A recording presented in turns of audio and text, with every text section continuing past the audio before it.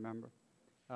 Mr. Paul, who's chairman of the Monetary Policy Subcommittee. Thank you, Mr. Chairman.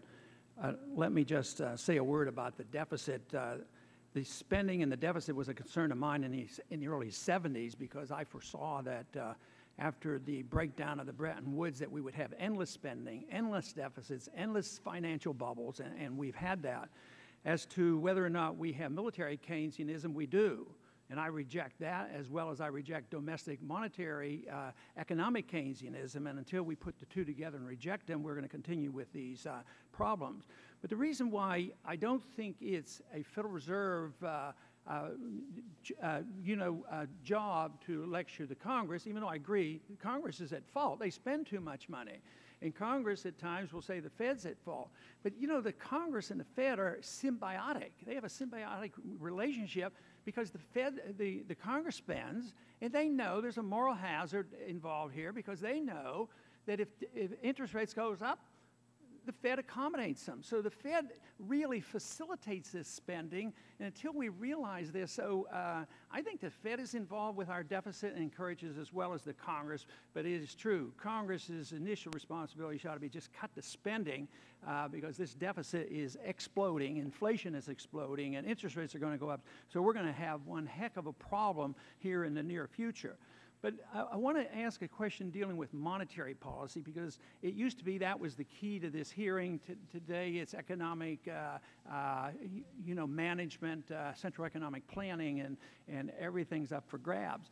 But monetary policy, of course, it was stated that the job of the Fed is to give us stable prices and full employment. But if you look at the last 3 or 4 decades, there's nothing stable about it. And look at unemployment today. If we were honest with ourselves, if we look at all the people who no longer look for work, it's over 20%. And to pretend that it's going down and everything is rosy, I think we're deceiving ourselves to think that is happening. So I would say it's a total failure. And one of the reasons a reason I'd like to suggest and get your comments on is how can you manage monetary policy, which means to manage the dollar, if we don't have a definition of a dollar?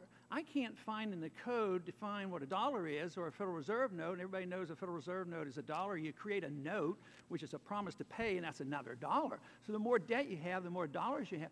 But I'd like to know if you know whether there's a definition of a dollar and when it became known that a dollar was a Federal Reserve note.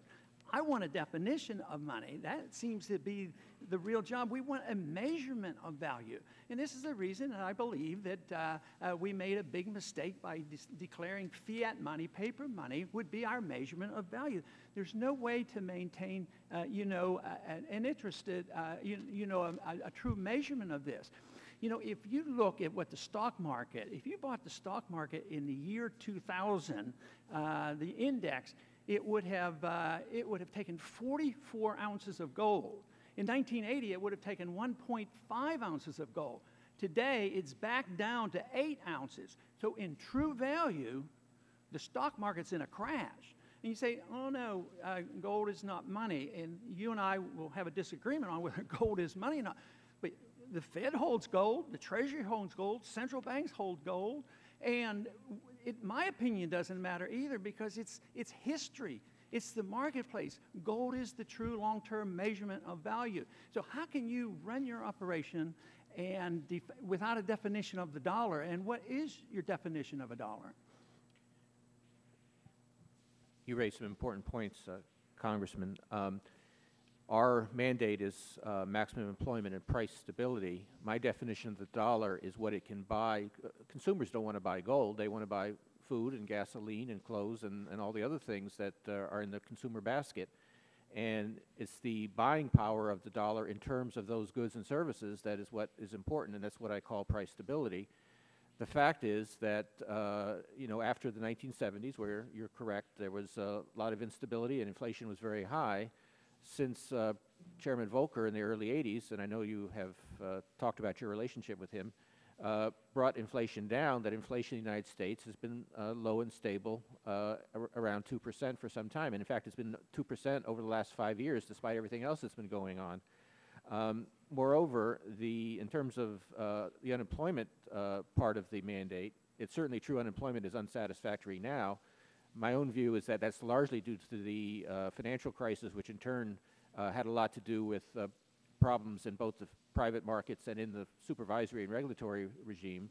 But even but putting that aside, over the period last 25 years or so, the stability of unemployment has been much greater than it was in previous decades. So there has been improvement. If I might, Thank you, Dr. Paul. okay. Appreciate that.